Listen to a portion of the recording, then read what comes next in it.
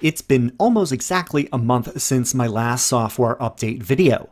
Today I have the new system update 2022.24.5. This includes 5 new features. In fact, the additional 4 undocumented changes are pretty cool too. I received the alert of the new update on my phone fairly late at 11 p.m. I'll update it now and see what I get tomorrow.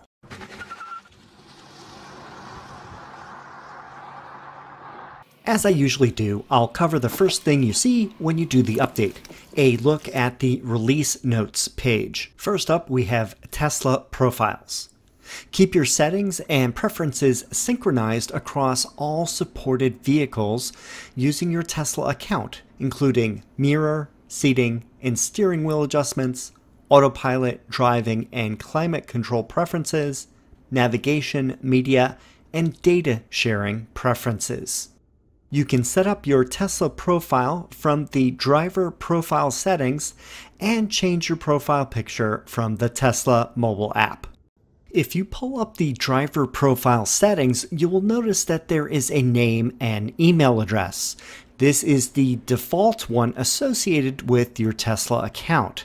If you want to set up the Tesla profile for a new driver, share this vehicle with them from your Tesla mobile app, security, and add driver.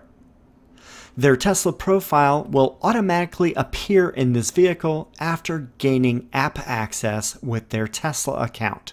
And all this is very useful when selling a Tesla and buying a new one. You can easily transfer all of your settings. In addition, if allowed by the rental company, rental cars could load your Tesla profile too. Overall, a great new evolution of the profile settings. It's not stated, but I noticed that games are also linked to the email address of the Tesla profile. Next up, we have blind spot camera. Adjust the placement of your blind spot camera on your display by dragging the camera feed. The camera feed will appear in the same position when your blinker is active. To enable, tap Controls, Autopilot, Automatic Blind Spot Camera. Turn on the left or right turn signal with the stalk. Now just grab the image and you will see 2 dark rectangles appear. Those are the locations where the camera feed can be moved. Just move your finger to either location and let go.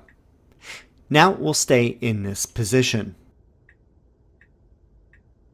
Notice that it will snap to any of the 3 predefined locations if it is anywhere near it. Both the left and right blind spot cameras will appear in this same location. One nitpick. I understand Tesla wants to lock in locations for the blind spot camera so they don't interfere with important info. But why not allow the camera to be placed in the upper right or lower right side of the screen? I'm betting this will be in a future update. Next up, we have Disable Sentry Sounds. To prevent disturbing neighbors, you can now disable the sounds made by Sentry mode. Mobile app notifications will still be delivered. To enable this setting, on the touchscreen, tap Controls, Safety, Sentry mode, and disable Sentry sounds. Pressing the information button mentions, by disabling sounds, Sentry mode will no longer honk or generate a loud, unexpected sound when a significant threat is detected. For example, at my office, a coworker has a Dodge Charger with Scat Pack that will make the alarm go off if it's within 20 feet of my car. Press the button to enable this feature. Next, we have driver profiles. Any navigation recents or favorites will now be saved to the active driver profile.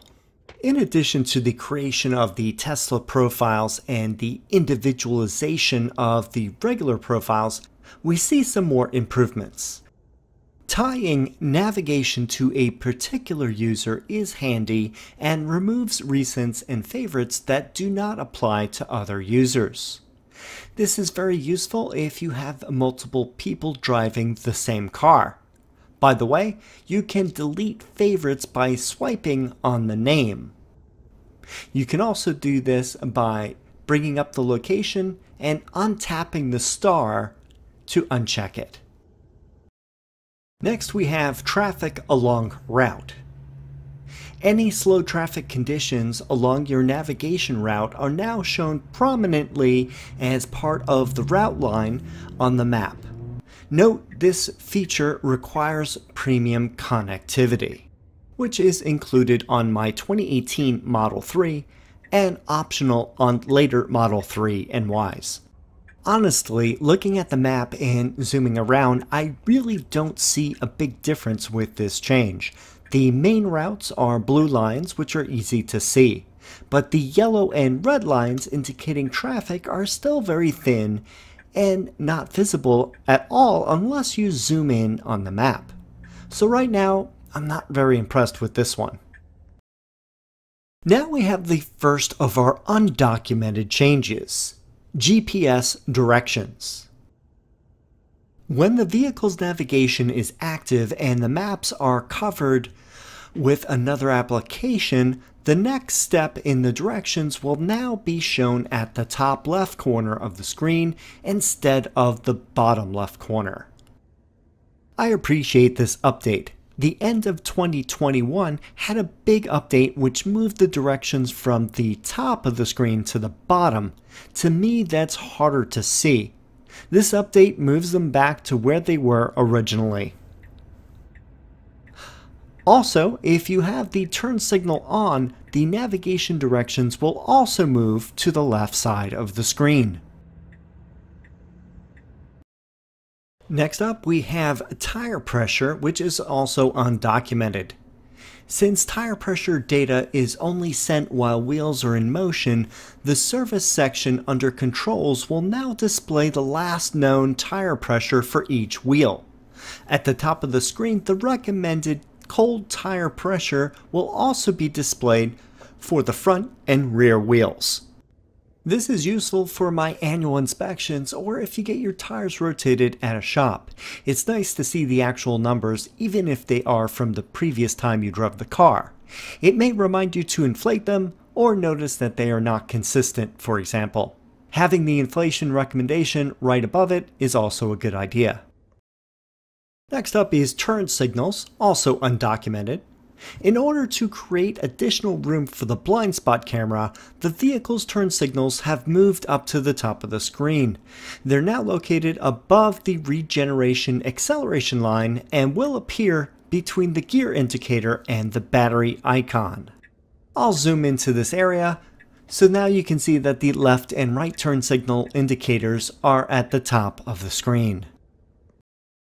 Last but not least is Uninstall Games, the final undocumented feature. You can now uninstall individual games, freeing up space on the vehicle's internal drive.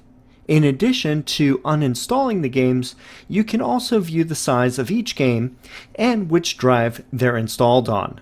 The Battle of Polytopia is listed at 73.9 megabytes. Next is Sonic, which surprisingly cannot be deleted. Apparently not all games can be deleted. I'll go through the whole list and show you. Games that can be uninstalled obviously have an uninstall button and list the game size. Sudoku can be deleted and it's listed at 86.8 megabytes.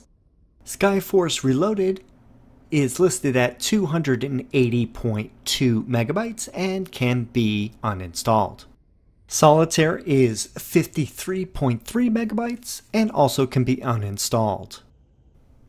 Cat Quest is 103.9 megabytes and also can be uninstalled. Fallout Shelter is 436.1 megabytes and can be uninstalled. Next we have Stardew Valley. It's 1.1 gigabytes and it can be uninstalled. Backgammon doesn't give a listing for size and can't be uninstalled. Cuphead is also 1.1 gigabytes and can be uninstalled.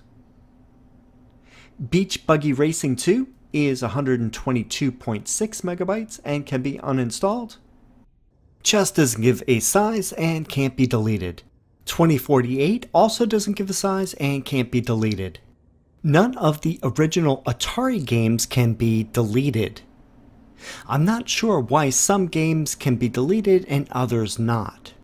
The two biggest games are Stardew Valley and Cuphead at 1.1 gigabytes each.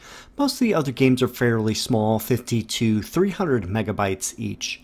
By the way, adding up all the deletable games is 3.36 gigabytes. So even with the non-deletable games, there's probably less than 5 gigabytes used for games in total.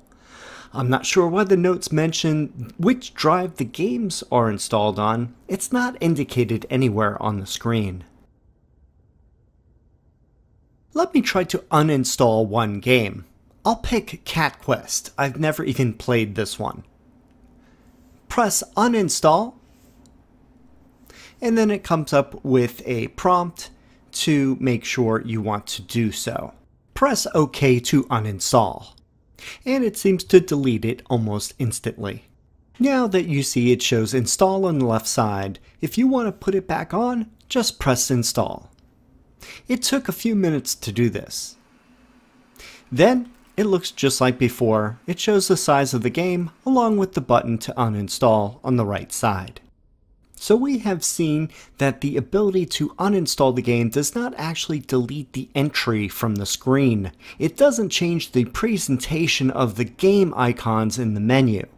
This gives me the suspicion that either some larger games are coming and need the space, or the system itself is close to running out of space for new games.